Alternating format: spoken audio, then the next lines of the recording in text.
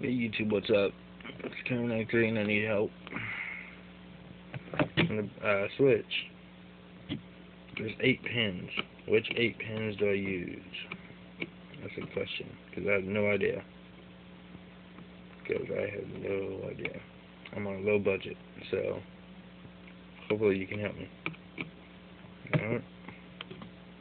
I just got the switch off, and I just got the regulator. Need to get the